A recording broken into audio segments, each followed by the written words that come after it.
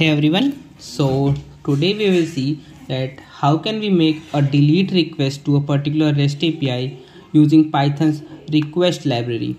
Okay, so we have already seen that how do we make a get request, how do we make a post request, and how do we make a put request. All right, so today we'll see how do we make a delete request. So just an overview of what is a delete request. So it's very simple.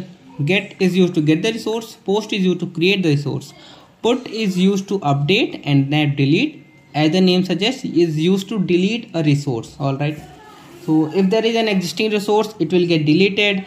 If the resource is already deleted or not present, then it might say that hey, 404 not found, right? Because the resource is not present, so how can it delete it? So let's just first test our API using Postman, then we will make our code for the same using the Python's request library. So let's just grab some users detail. Okay, I have this particular ID. I want this particular ID user to be deleted. So what can I do? I can go to the delete request. You can see this is the same endpoint up to this point till if you just leave this particular thing, this is the same endpoint to get the user's detail, right? You just need to append the user ID which you want to delete and send a delete request to it. Once you send it, okay, you have got a 204 no content. This is because your content is now deleted, right? 204 is a symbol for a delete method that hey, your request was successful. I have deleted the resource. I can't give you any content because hey, the content is not there. How can you check it? Just go to a single user endpoint and make like you have the same endpoint, and but with a get request. It tries to grab the particular user ID details. So hey, it's saying 404 not found. This is because the resource got deleted. All right. If I just try to delete it again, we might see error. Okay, it's a 404 because hey, the resource is not there, right? So if I just make a call to get all the users details, see our user is now gone. So what can we do to make the same thing in Python's program or a Python project is we can use the request library, right? Okay, just create a file named delete.py and write first the import the libraries, our request library, and then import the config. So this is the config file which we have created. This is the configuration which our REST API has.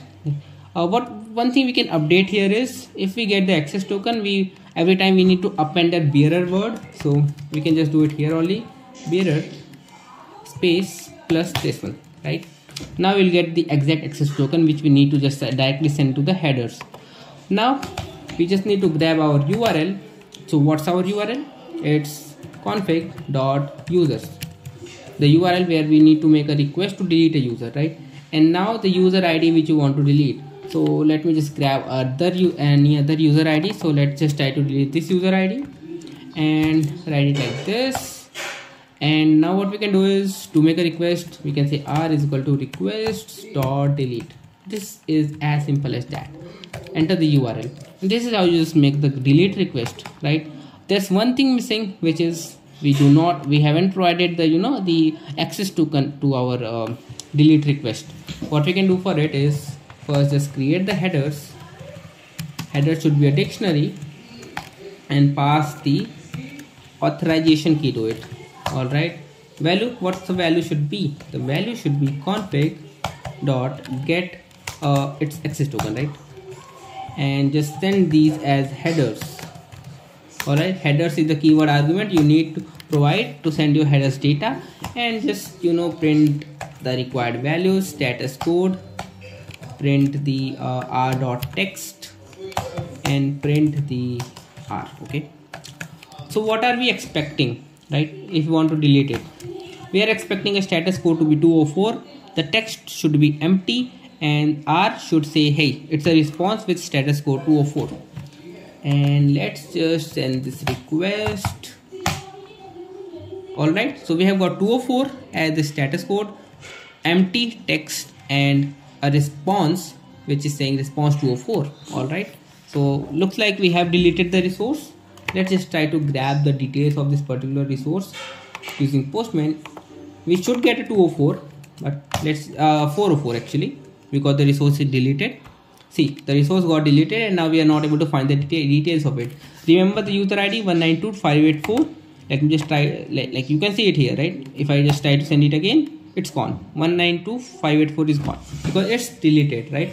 So this is how simple you can make a get delete request to your REST API, right?